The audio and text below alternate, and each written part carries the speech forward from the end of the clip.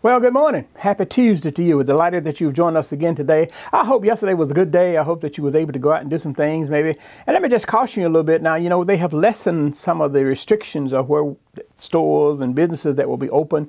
You still need to wear your mask. You still need your gloves. You still need to be careful. And how? No more than 10 persons are to congregate inside a building and no more than 20 persons outside. We hope that you have a blessed day. Receive these words this morning taken from Ephesians 2, 8 through 9. For it is by grace you have been saved through faith. And this is not from yourself. It is the gift of God, not by works, so that no one can boast. Bob Christopher asked the question, do you know why grace is amazing? We think we sing Amazing Grace. We have been singing Amazing Grace forever. Many lives have been changed on the singing of that wonderful hymn, which is a snapshot for many persons' life. But Christopher talks about three things. He talks about how we hear, how we believe, and how we live. He said, believe grace is the heart and soul of the gospel message. And that was one of the things that made the Methodist Church so popular back in its heyday. The idea of grace, how God is willing to look beyond our faults and see our needs, and how God is able to extend grace to us that is sufficient. It is the good news, amazing news, as the song so adequately portrays. I once was lost, but now I'm found, was blind, but now I see. Well, but sadly, in many circles, it's a word that has been watered down or has been regarded as one among many on a long list of theological concepts. But that's not the case for the writer of the New Testament.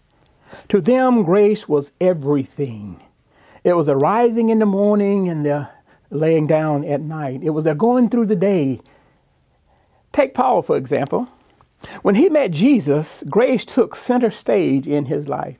Oh, you know who Paul was. He was the one who was persecuting the Jews. He was the one who was even at the stoning of Stephen and who really gave the signal on behalf of the government that Stephen would be stoned. And he leaves that episode and he goes down the road to Damascus, and there he meets Jesus. When this lightning came out of heaven like a bolt of lightning and struck him and knocking him down on his knees, a posture of helplessness, a posture of need, a posture of significance. Now, nothing else mattered to him, but that day he was knocked down and he perceived a new life. You see, from that point forward, he lived to tell others of this good news.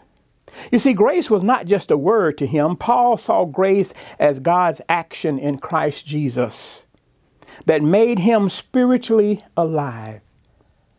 I once was dead, but now I'm alive could be added to that song.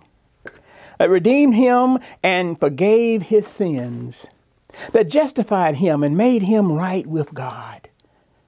Made him a new creature, was sufficient for him in all circumstances.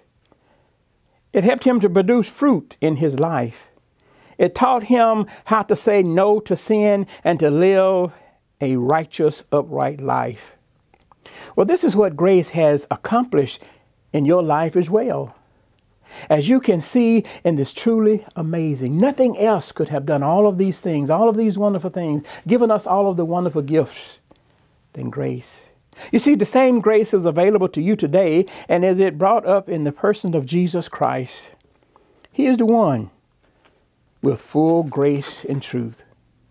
You see, take a fresh look at Jesus and the work he accomplished through the death and burial and resurrection. In him, you see the fullness of the grace in God. It is the key to embracing your freedom in God.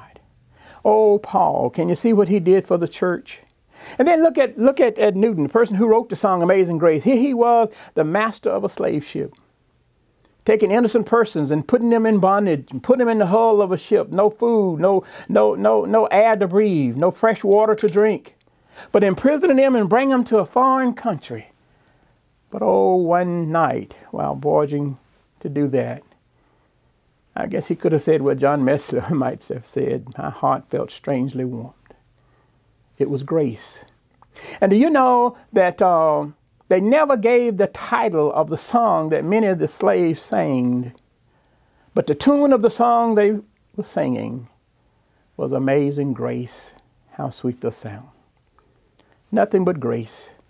And how amazing it is that it can liberate us from the bondage of sin and death, the bondage of those things that keep us from being what God has called us to be and to do.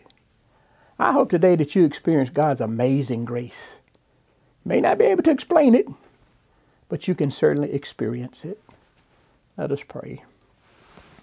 Eternal God, we are so thankful that you have looked beyond our faults to see our needs. And as we go into this day, oh God, we will have many needs.